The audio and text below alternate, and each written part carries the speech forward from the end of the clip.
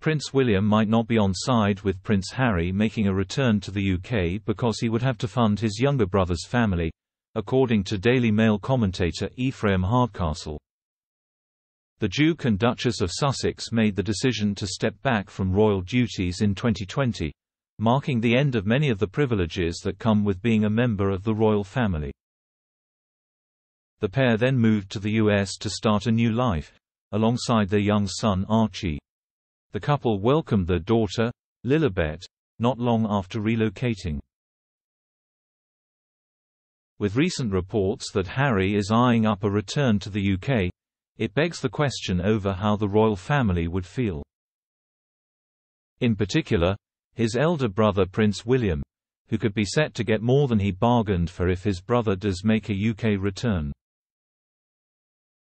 In his article for the Daily Mail, Hardcastle wrote, "William, as Prince of Wales in receipt of £24 million a year from the Duchy of Cornwall, enjoys a surplus which will diminish as he eventually bankrolls the households of his children. But it would quickly disappear should Harry and Meghan return to the gilded cage. William would have to fund their duties, housing costs and schooling of Archie and Lilibet." Prince William inherited the duchy landed estate after his grandmother died, and his father became king. Now in this position, William is entitled to its surplus profits every year.